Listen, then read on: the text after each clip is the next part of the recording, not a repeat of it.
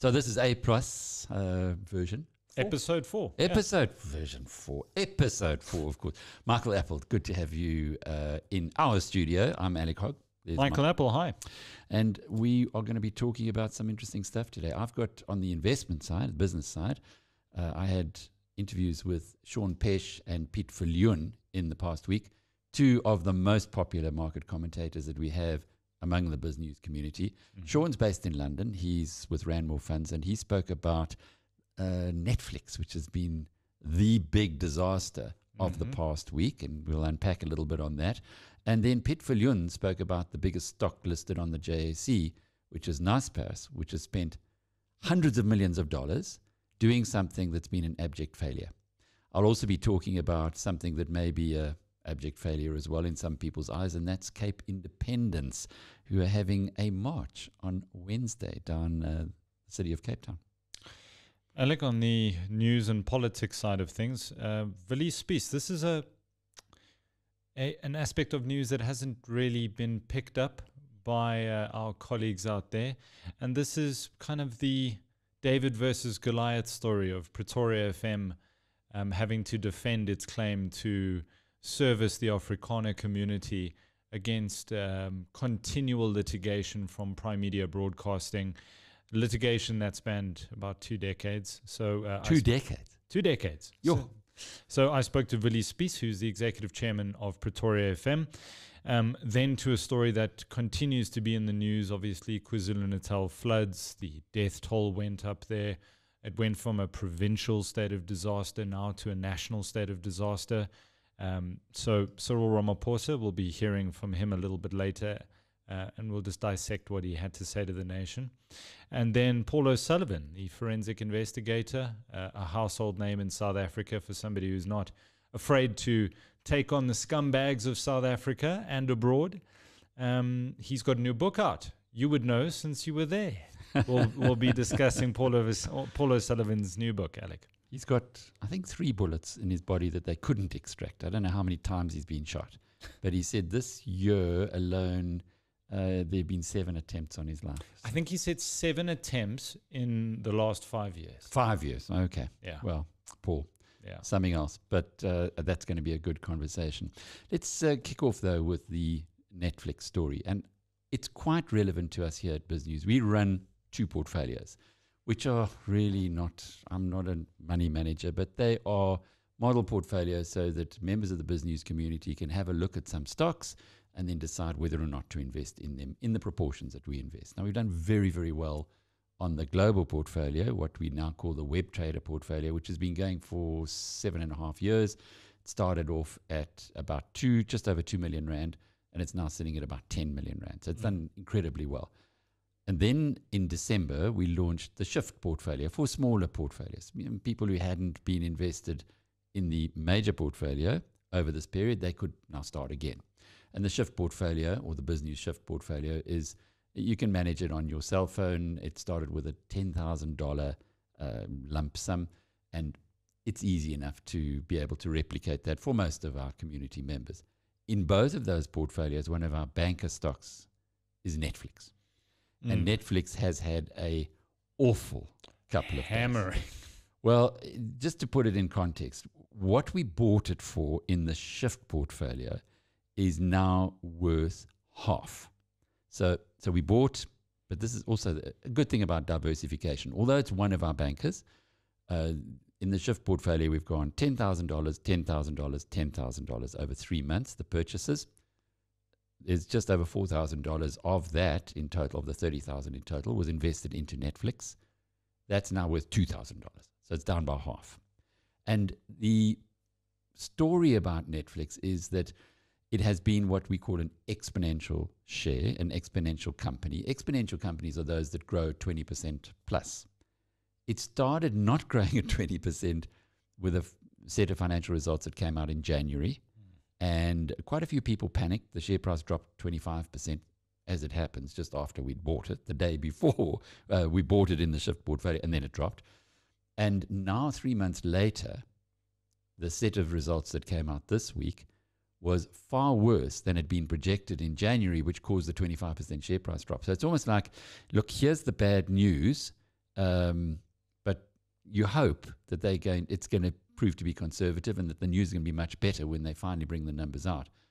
It went the other way around. Instead of an 8% growth in their subscriber numbers, their subscribers went down. 200,000. 200,000 right, on a quantum of 150 or 60 million is not really that much when you look at it but it's the trend that's critical. If you're an exponential company and you get a rating as an exponential company, you've got to grow. But you can't grow in perpetuity, though. There are only so many people that can watch Netflix, and with how tight people's purses have gotten, you're going to have to start making decisions. And is this a reflection of the rising cost of living, energy costs, or is it just that there's so many more options out there?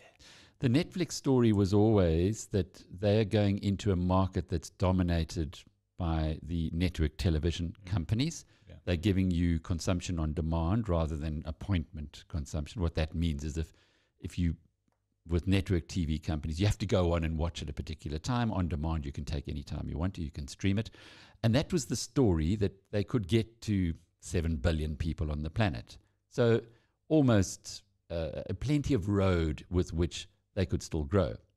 However, competitors have been coming into it at a rate of knots. Apple TV are doing a wonderful job. Disney Plus is in there. There we go. Amazon also. And as these come in, and HBO is also, I mean, it's the market leader in that area, as they come more and more into the space that Netflix has, Netflix has said, we're not worried about them. And I think I bought the story, and many other people did, because we are actually attacking network TV. But that's being shown to have been a little bit of a naive assessment, because the competition is now starting to affect Netflix. And for the first time, we heard from Netflix's CEO and founder, Reed Hastings, that they are worried because for every one Netflix account that exists, there are at least 2 others who are using the same passwords, and they haven't got that. They haven't addressed that.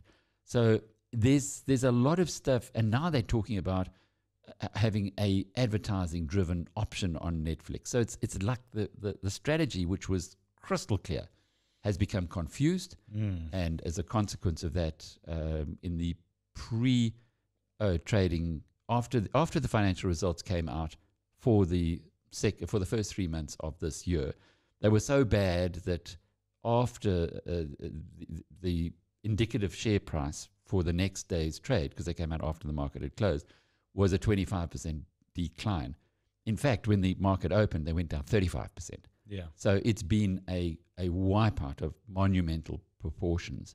And the reason that this is important is not just because of Netflix, but because of what could happen to other companies that are coming through. And I think Sean Pesh actually touched on something that not too many people have been aware of. And let's just listen to that clip on what Sean had to say. It's a very small part of a fascinating interview, which, of course, is on BizNews TV. The big week is next week, the big week. And I worry there are a couple of things that Netflix is showing us and Johnson & Johnson have shown us. And the one thing that us South Africans understand that the US investors don't are currencies. If you're living in the dollar, you've never really worried about currencies. Us living with the rands, we worry about currencies. And the dollar has been really strong. Look at the yen. I think it's down 20-something% over the last year. So I think it's a challenge. And I think earnings for the US, for many US multinationals, are going to be quite pressured. And I think we started to see that with Netflix and Johnson & Johnson. Now, what's important here is you talk about US multinationals, and they've got businesses all over the world. In the past, they never really worried if the dollar figure, because it didn't move that much. We used to volatility in the rand, as Sean said. But now imagine yourself, you're Apple, and you're selling a lot of iPhones into Europe, and your value that you're reporting in dollars and that you're paying dividends in dollars is actually going to be knocked by 15%, because that's how much the euro has declined by against the US dollar. So suddenly your numbers start looking very different because of the currency movements. And that's what Sean's saying. He said, watch out next week when these quarterly results come out from Apple, Amazon, Alphabet, which is the holding company of Google, Facebook, etc., because those numbers could be could be a shock, and Netflix could be just the start of it. Look, please God, it isn't. They don't all make a shock. Well, Tesla came out with their results, and they shot the lights out. Yeah. So that was good news, and the Tesla share price has gone up as a result. But it's interesting in this investment world, especially when you're investing in US companies, is that they report every 3 months, and so you can get an update every 3 months, and that's what makes investing in shares, particularly global shares, so interesting. Well, Alec, let's move on to a story that came out on BizNews.com yesterday, and I just want to use this opportunity to put out a little bit of a call to action to please go and subscribe to our YouTube channel, to BizNews.com, to the TV channel, and also hit the bell notification.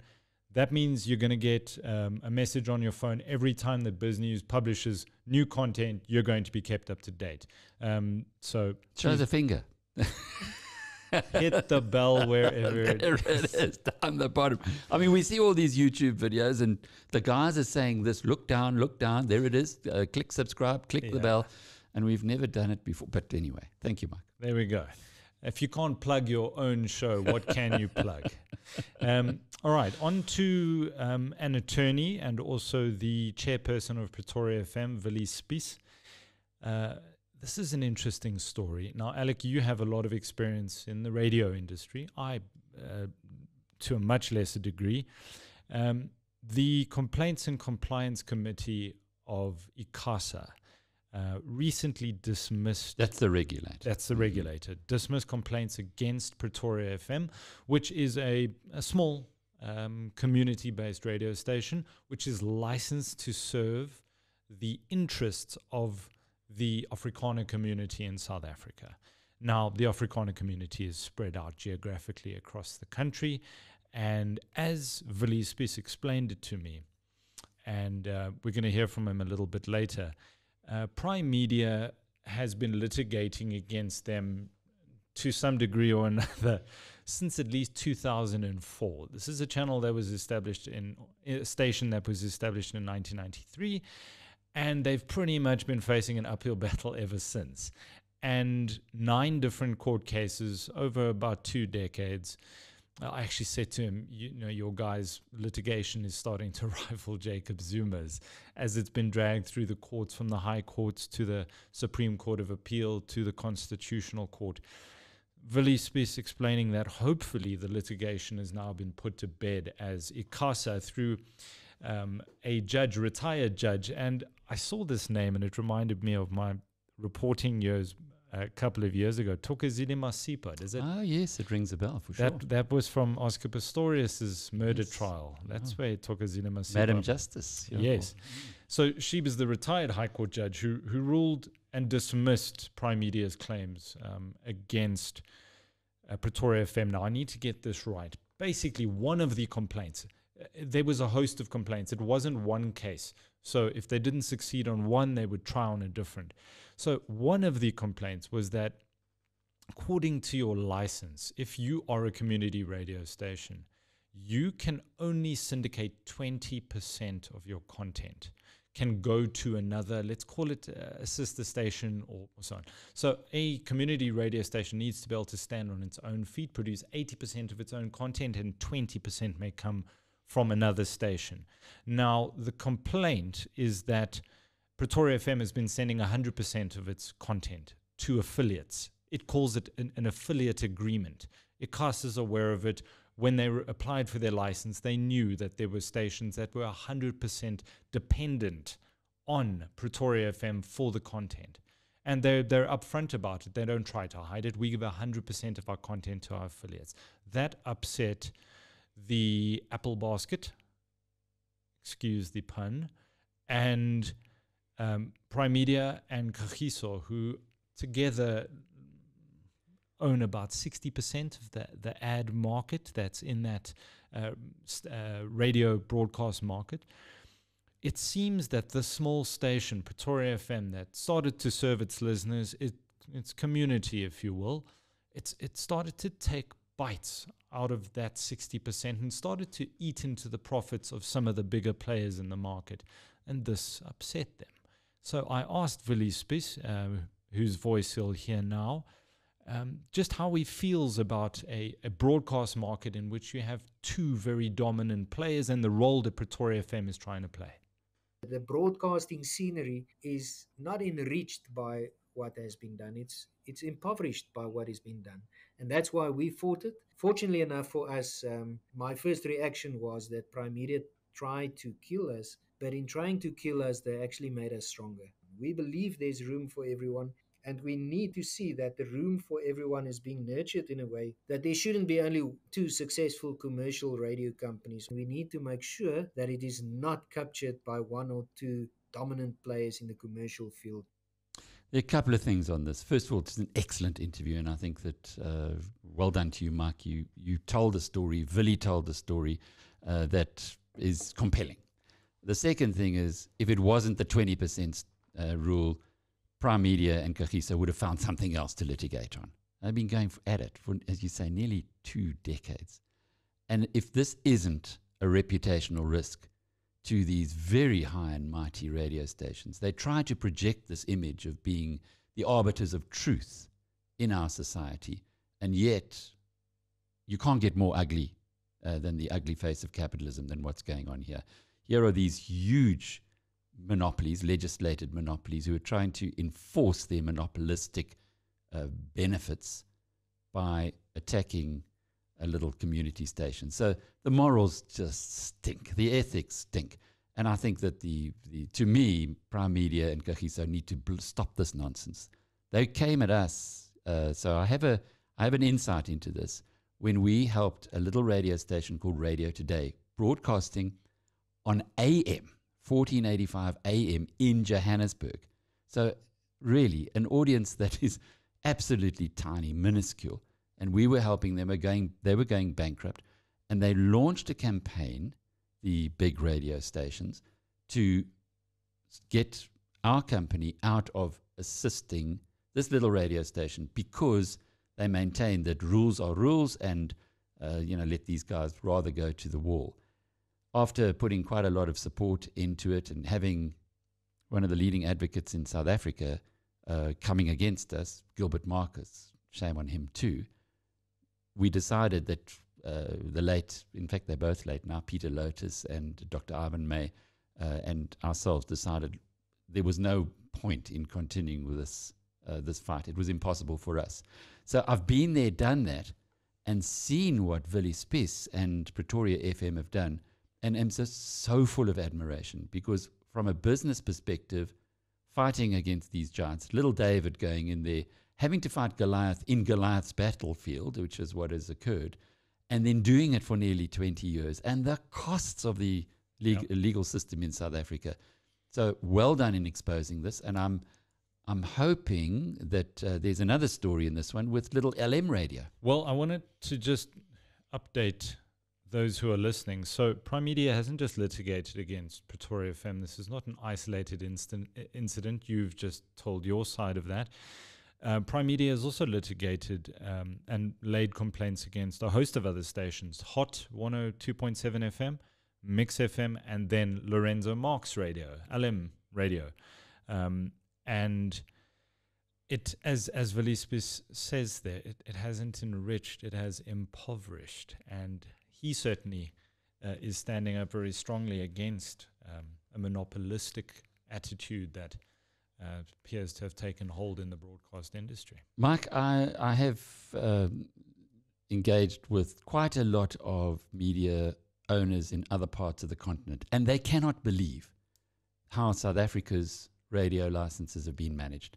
That it's almost like ICASA is rewarding cadres in that they are restricting the number of radio licenses here, legislating for massive profitability.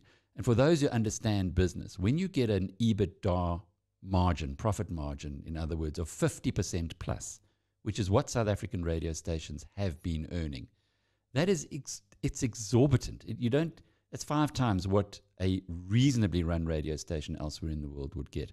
And it's being perpetuated by using this excess profit to tackle anyone who looks vaguely like competition.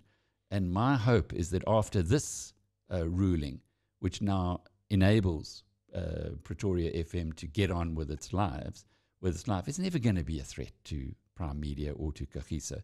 But after this, that the boards of Prime Media and Kagiso look at it and say, whoa, hang on, the reputational risk of what we're doing, acting like these bullies, not acting, being bullies against the emerging operations is actually just too high. Let's stop this nonsense now, and let's rather compete on a fair basis, and let our product show that we are better rather than trying to squash everybody else who's around.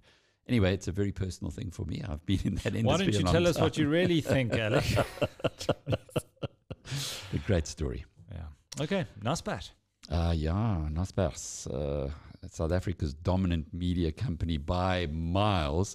The biggest share listed on the Johannesburg Stock Exchange, the Naspers process lot. So pretty much every pensioner in this country has got some, pensioner, anybody who's investing in shares has got some exposure to Naspers and process. So it's very, very important to us.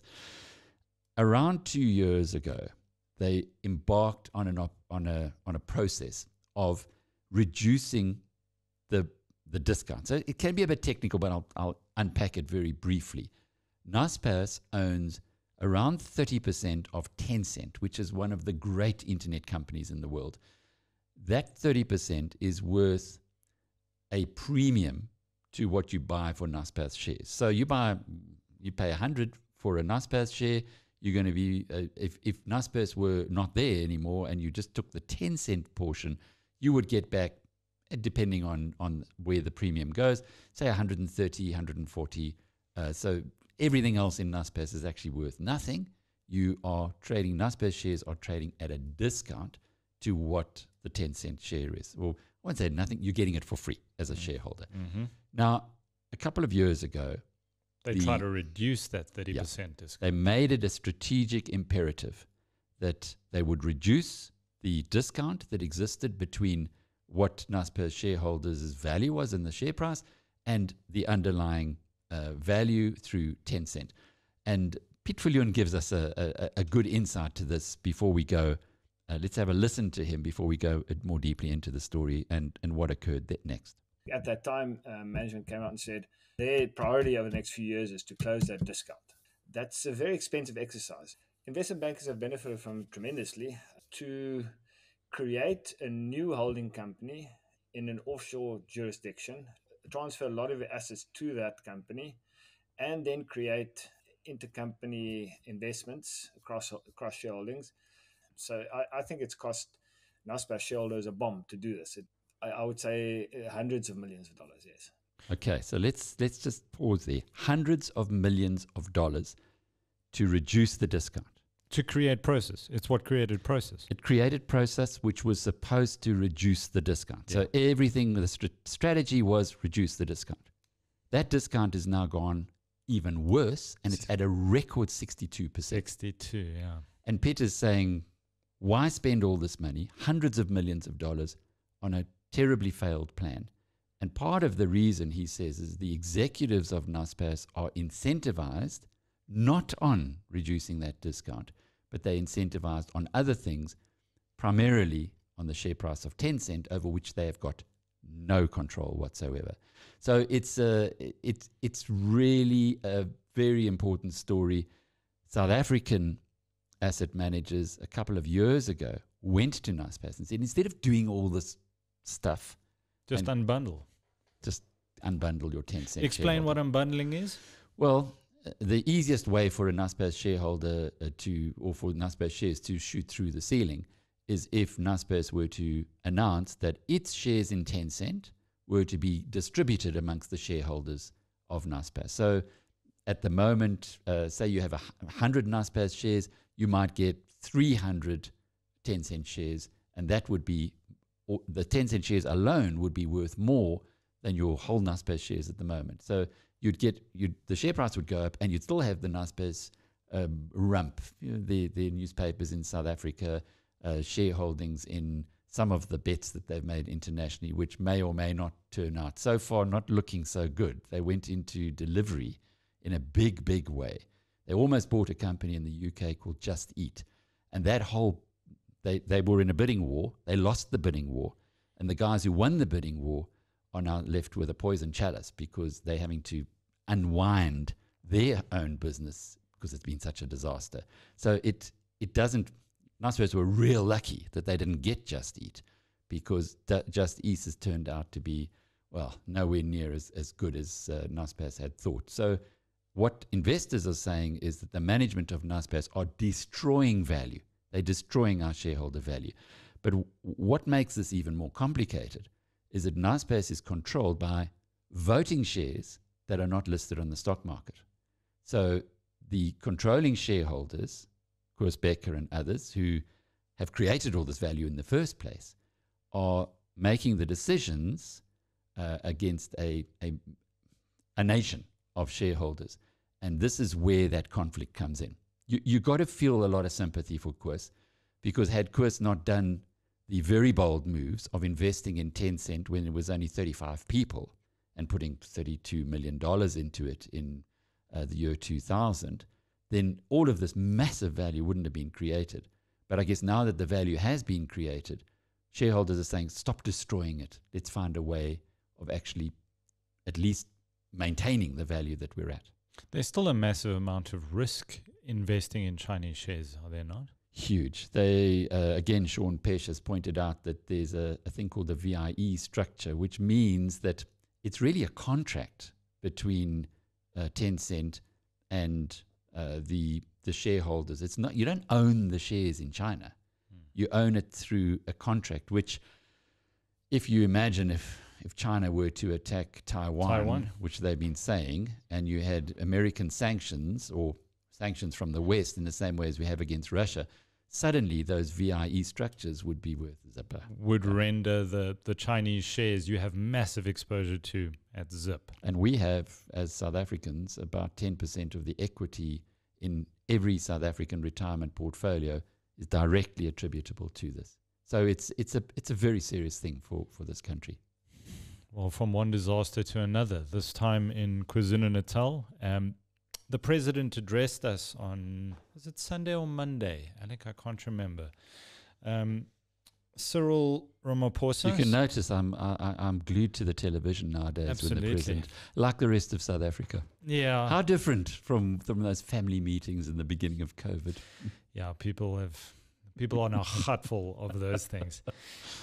So he addressed the country. He put us into a national state of disaster. And this is off the back of a provincial state of disaster being declared in KwaZulu-Natal. Now, I'll tell you something interesting, Alec. I've heard rumblings, and I've seen a couple of interesting tweets about why the president would decide to put us in a national state of disaster, effectively for something that happened in a province.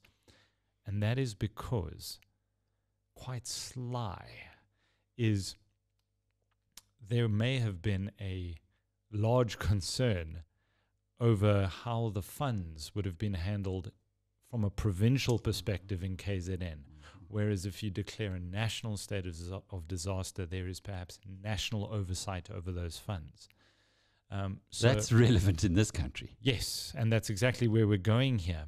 You know, Alec, I can't tell you, I've listened to a couple of speeches from heads of state around the world, and I can't tell you I've ever heard a head of state tell his population, promise his population that they're going to do everything they can to not have the taxpayers' money stolen.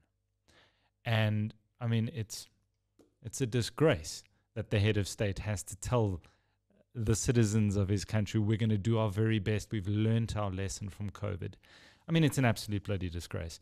Here is a letter from the Kathrada Foundation. It's entitled, "Please do not repeat the COVID-19 experience. Don't steal." And there are a couple of lines here. It says, public resources were stolen under the guise of emergency procurement processes and not used for intended purposes under COVID.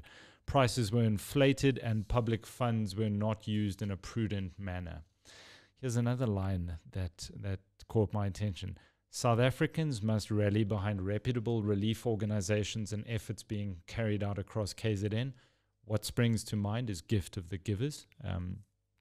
and how I wish a portion of our tax money could actually go to organizations that do the job, they do it well, they do it efficiently, and they do it effectively. And this final line, there are likely to be significant public tenders for such reconstruction efforts in KwaZulu-Natal. We know that road infrastructure to the value of about 5.6 billion rand has been damaged. There is R1 billion that's been made immediately available by National Treasury as emergency relief funds in KZN, and there is going to be a move to acquire more funding. The president's saying that they simply haven't even been able to tally how much the damage is worth at the moment.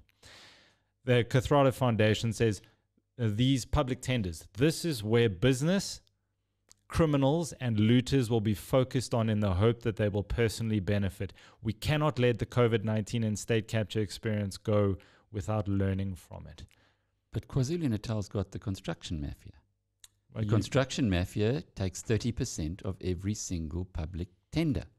And I know people in KZN who are working against or trying surreptitiously to address this corruption, this construction mafia. It's well known in the province that you've got, if you want a tender, the thugs will come along with weapons, and you have to give them 30%. It's like a racket.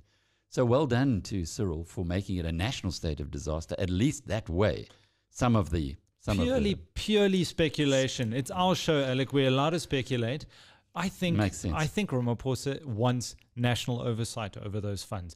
And so we should have them. Absolutely. What I cannot understand is he told the nation, and it's a sign of where we've gotten to and what we've become used to, is he said, I guarantee that there will be value for money, that we will not be misusing or misappropriating the funds, and we're going to do it properly this time. You, as the government, should have been doing that from the first rand you take from the taxpayer. There must be value for money, and it must not be stolen. Why must we wait for a disaster to unfold for you to then come to the nation and tell us what should be second nature? You shouldn't be stealing the money. But the nation is saying, you're going to steal. This is just another opportunity for the governing, for the ANC, which Helen Zille calls a criminal syndicate, to steal again, steal more. And if you are, as the head of state, listening to your constituency, and you're having to tell them, no, but this time it's different, it is a parlous state of affairs. But let's hope. Did you see the video of the Batwoman? The lady, I think it's from Durban North, who took her car. What happened was the residents of Durban North were putting together not money, but aid, relief for the workers. Food parcels and so on, yes. For the workers who were the relief workers. And eThekwini sent a couple of trucks over to pick this up. Presumably, it's in the way that it's happened before, so that the corrupt people can then pick up the food parcels or the various parcels. And she put her car in front of the vehicles and stopped them from leaving, and videoed the whole thing. She was quite crazy about it. She was quite. You did hear it. Quite aggressive in the video. You could hear the anger in her voice. But good for her. Absolutely. Good for those kind of citizens. The eThekwini came back later to say, "Oh no, it was a terrible misunderstanding, and we've given everything back." Yeah. But what kind of a misunderstanding? Did you hear another misunderstanding?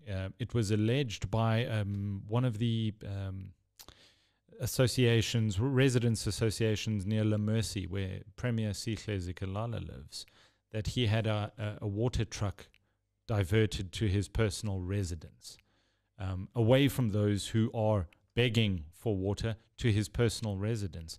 And when he was confronted with this, and the Ratepayers Association, they're saying, what on earth are you doing? This is theft. He said, no, the images of that water truck outside my residence were doctored. Give me a break.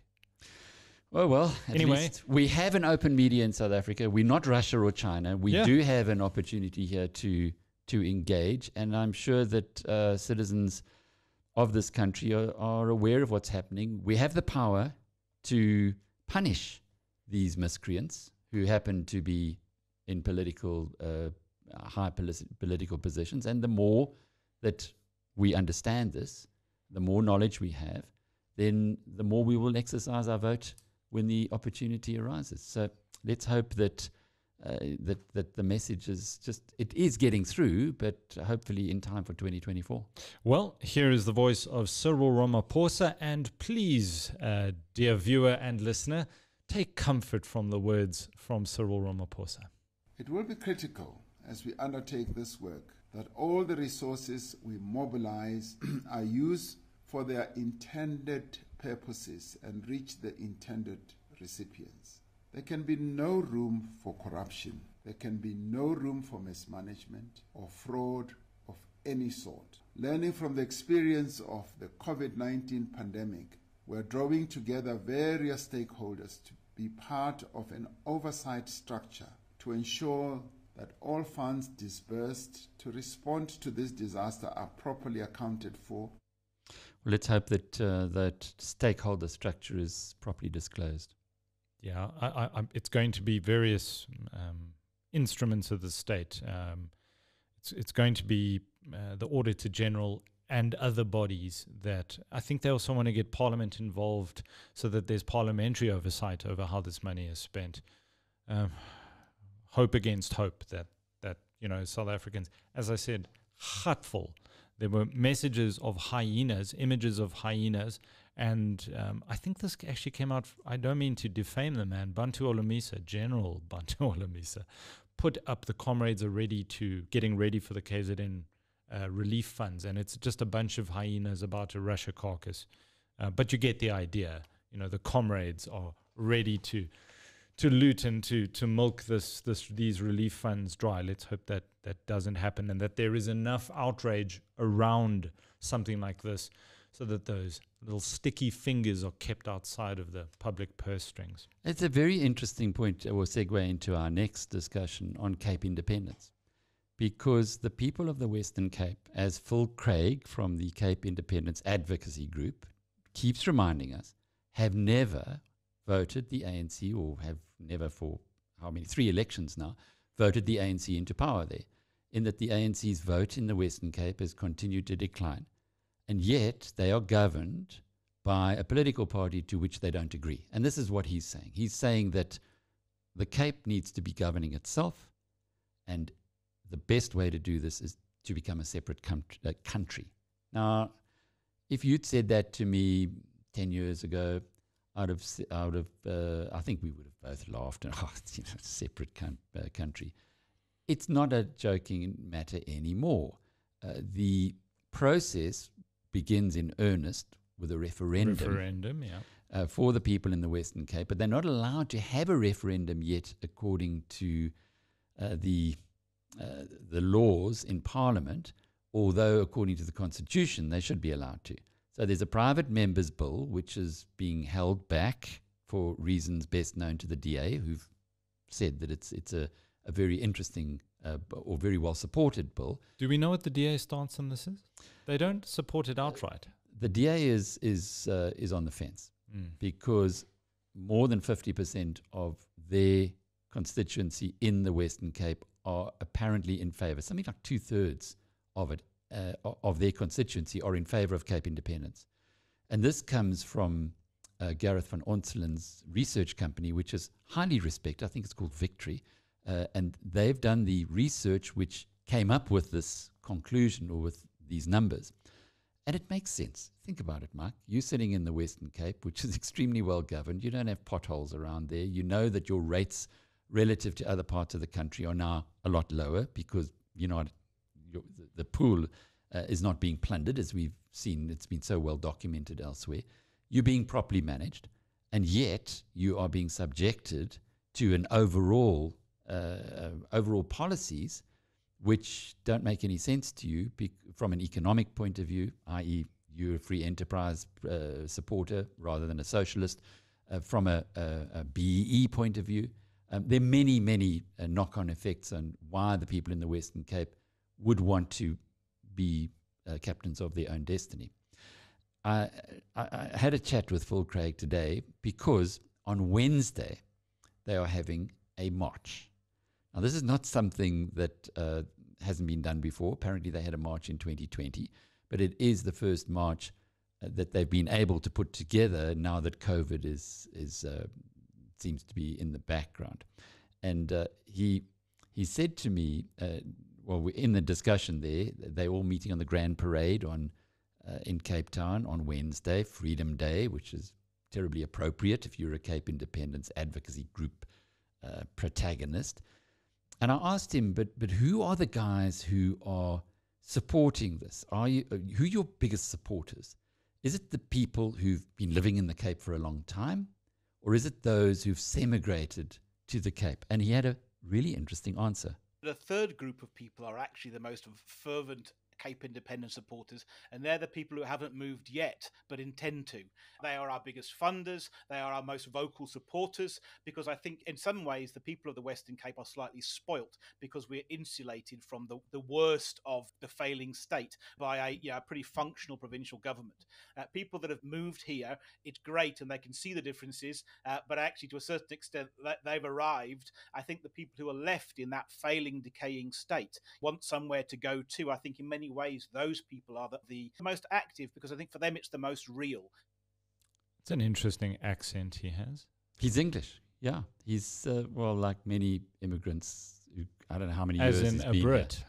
Well, that's where he comes from. But I met a lady from Ireland who's been here 35 years, and she sounded like she was in the middle of Dublin. Just got off the boat. What, like us, when we travel. There are people in the UK who are South Africans who've been there 30, 40 years, and they're still the foreigners because they speak like we do.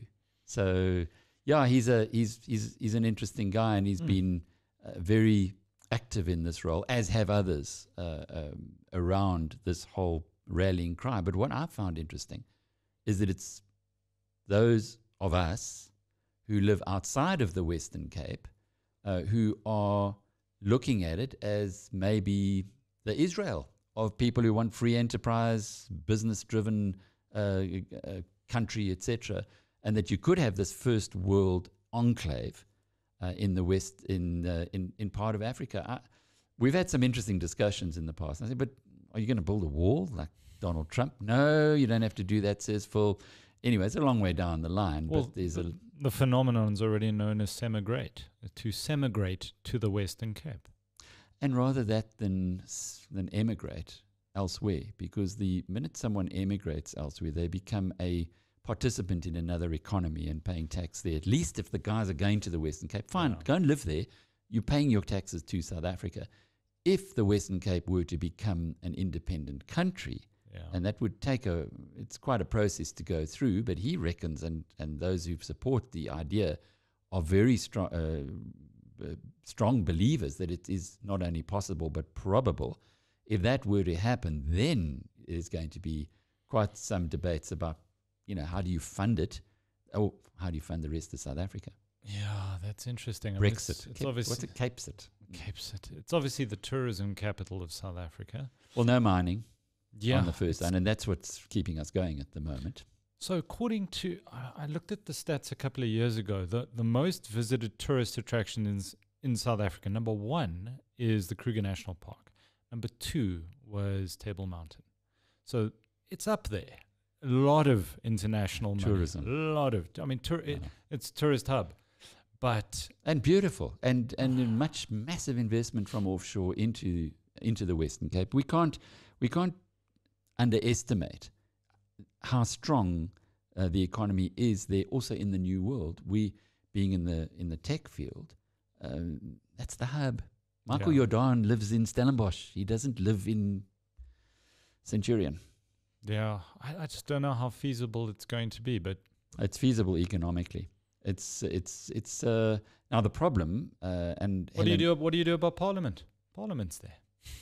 Well, how long? actually, the ruined, burnt down building that was Parliament is there.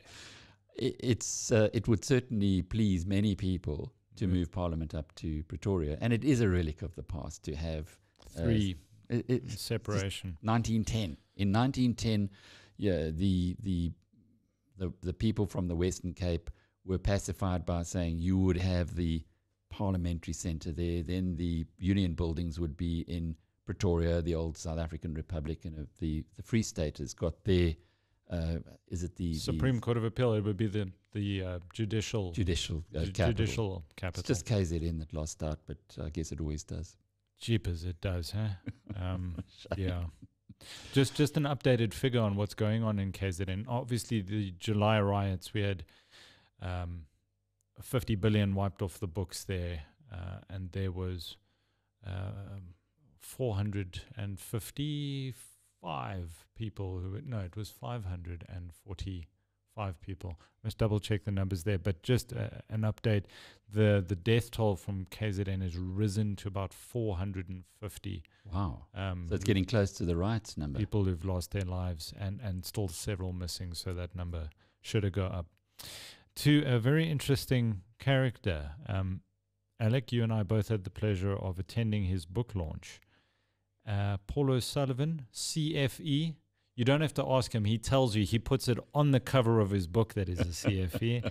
And which means? That's a certified forensic examiner. His book is called Stop Me If You Can, and you can't.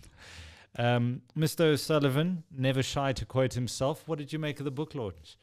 Oh, I'm a big fan. Paul is a national treasure. He's a force of nature. He just doesn't stop.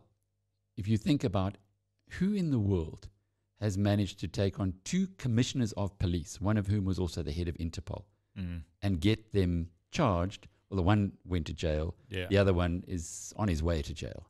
Well, so he says. So yes. Patlani he's got a lot to answer for, and the case is quite solid.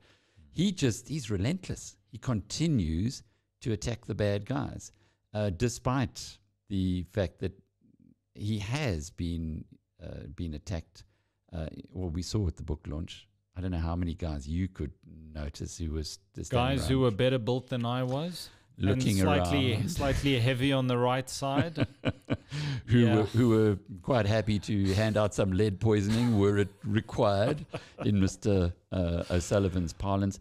And it's a good book. I haven't read it. It's a good book. I'd like to. It's one of those books that is going to be used as reference for generations to come. I'm absolutely certain of it, because what Paul does is he takes a subject and then researches it very well and then unpacks it in his own words or his own views. But here's a guy who's been thrown into jail on trumped up charges. His co-executive director, Sarah Jane Trent, at Forensics for Justice, was arrested on trumped up charges and thrown into jail for the weekend. Yeah. And South African jails are not the place that you want to go and spend weekends in. No. So he's sacrificed huge amounts, and yet he keeps coming back and he keeps saying, this is the greatest country in the world. This is the hope that is expressed in his book comes through the fact that the bad guys got their comeuppance. I'm a fan, and I think everybody should have a read. It's uplifting. So he bashed the Zondo Commission. As you know, Alec, and people may know, I spent 2 years of my career sitting day in and day out at the Zondo Commission. He didn't have an entirely kind words for the work of the now Chief Justice, Raymond Zondo, then Deputy Chief Justice. But it's in relation to the fact that there were certain, it's called work streams. It is, ESCOM was a work stream, SAA was a work stream, ANN7 was a work stream. It's basically a generalized or a distinct topic that an evidence leader who is an advocate is tasked with. You bring all the evidence, all the witnesses, issue all the notices to implicated parties for this particular work stream. Now, the particular work stream that Paul O'Sullivan wanted to testify in relation to had to do with the criminal justice system. Now, there were a lot of witnesses who testified in relation to law enforcement, the use of the Secret Service slush fund, journalists being paid by the intelligence community. There was a lot of testimony around that, but Paul O'Sullivan himself, he He wrote up an affidavit. He was in London at the time. He sent it through to the commission, and he says it was never used.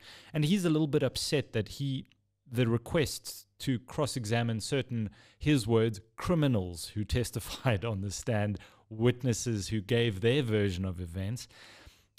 He's a little bit angry that he didn't get a chance, and it would have been him personally, but his legal representatives, to cross-examine certain of the quote-unquote criminals who testified on the stand in relation to the criminal justice system, which Jacob Zuma, or the Zuptas, as he put it last night, they were able to significantly capture, because you cannot capture a state without capturing the criminal justice system, that which holds people accountable and puts them in jail. You go after streams of revenue like Eskom, transport, PROSA. You go after a host of things, and then the last final sort of nail in the coffin would have been Treasury. And thankfully, there were people with spines and those with the wherewithal to fight back against that. But here is Mr. O'Sullivan in relation to, a very forthright opinion on the Zondo Commission. The Zondo Commission have failed South Africa. They've exposed a lot of state capture. We spent the better part of 2.5 years preparing evidence for the Zondo Commission. Volumes and volumes and volumes, and witness statements. I stopped what I was doing in London because they urgently needed my sworn statement. That sworn statement was never even used. They've decided that the criminal justice system will no longer be a line that they will report on. And I'm flabbergasted, because state capture in South Africa would not have been possible without first capturing the criminal justice system. Is he right in that? Absolutely.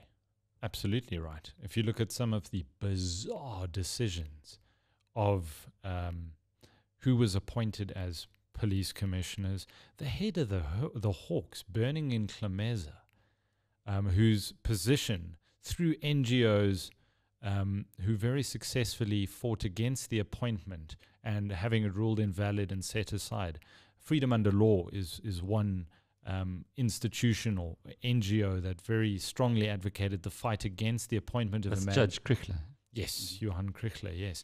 And they had Burning in Clameza's appointment set aside. He was a deeply flawed individual who had certain very adverse findings made against him by judges, and he was appointed as the head of the Hawks. And then you had Paul O'Sullivan going through the fact that Sean Abrahams was appointed to head up the National Prosecuting Authority as the NDPP. And he says was appointed by Mike Hulley. Mike Hulley was Jacob Zuma's advocate who represented him in criminal cases. So yes, do you need to capture the criminal justice system of the country? If you look at the history of South Africa and some of the deeply flawed and horrendous appointments within that sphere, absolutely, that did happen, and he doesn't seem to be too happy with the status quo with the current National Director of Public Prosecutions, Shamila Batoy, and what's going on at the NPA at the moment. Didn't he say that he'd actually given her a number of names that he's going to go after in private prosecutions unless they actually prosecute those people? But you've got to ask, why is it taking so long? I remember Operation Car Wash in Brazil. It took them 3 years from the beginning. They locked up hundreds of people. Yeah, but they the first of the prosecutions began 3 years after the investigations began. So we've got to give them some time. But Operation Car Wash was incredibly successful. Yeah, I was hoping that we'd be, I don't know what the timelines are, but we must be getting very close to that now, where we've got to start seeing some big fish landed. It's resources, its capacity. Remember, the NPA simply prosecutes the cases that they believe are winnable. Mm-hmm. The cases have to be built by law enforcement. That's your cops and the DPCI, the Hawks. So investigators or the prosecutors will say, I can't win a case with this. Take the docket back. Go and find me better, more concrete evidence. So, but surely with Zondo, there's lots of evidence there now. Yes, and Zondo has for a while now been sharing, and when I say Zondo, let's just say the Commission has been given approval to share all of the evidence with the Hawks and with the National Prosecuting Authority. And that was basically the idea of the ID, the Investigative Directorate, under Hermione Cronier. She was supposed to work with and prioritize these state capture cases. You don't read Harry Potter, obviously. Hermione. No, that's not how it's Is it pronounced. not? Is it Hermione? It's Hermione Cronier. Is that the way? Sorry. I only read it and I thought it was Harry Potter's girlfriend or friend, whatever. You learn something new every day. Yes. No, it's Hermione Cronier. It's one of those And names. what's happened to her now? What is she She up to? resigned. So there's a new head of the ID. She resigned. The circumstances around it were not entirely clear or made public. The talk is that she was very unhappy with the amount of resources made available to them to do the task that they were supposed to, which is to put high-profile politicians and scumbags in orange overalls and put them in prison. So what's going to be different with the replacement? I don't know. But it's a resource problem, it's a capacity problem, and it's dealing with a South African public that has run out of patience with this. Speaking of running out of patience, Jacob Zuma, there's a lot of queries around whether or not he is ever going to have his day in court. And we have to wait until the 17th of May, which is the holding date there, to find out what he's going to do there. If the Supreme Court of Appeal has made a decision yet on having Advocate Billy Downer kicked off as the prosecutor there, and if the SCA doesn't rule in his favor, he's going to take it to the Constitutional Court. So, ladies and gentlemen, do not hold your breath to see Jacob Zuma sitting in the dock on a corruption charge. But on a happier note, just to end off with, the most popular politician in the world at one point was Lula da Silva, the president of Brazil. Yes. And he was sentenced to 12 years in jail after Operation Car Wash there. So there is hope.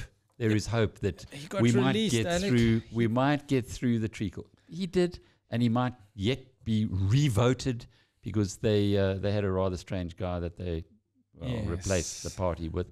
It's possible, but at least there is some comeuppance. There is some consequence. And we for so long have been the country of no consequences. And maybe, just maybe, Mr. Zuma will finally get his opportunity, as he keeps telling us, to tell his story and then get the consequences of his actions in hopefully not Escort, because it's a bit close to home, but perhaps in maybe they reopen Robben Island. He just wants his day in court, Alec. That's all he's ever wanted, his day in court. It's been good chewing the cud with you for the last hour, Alec. Of course. And we do it. Next week, we're going to take a break, are we? I think we are taking a break next week. And we'll be back in a fortnight with episode 5. And thanks to everybody who's joined us over these last 3 weeks. You've encouraged us sufficiently with your comments, with your emails, and with your viewing of our weekly discussion for us to make this a permanent fixture. So we look forward to being back in your company in a fortnight. Thanks, everybody.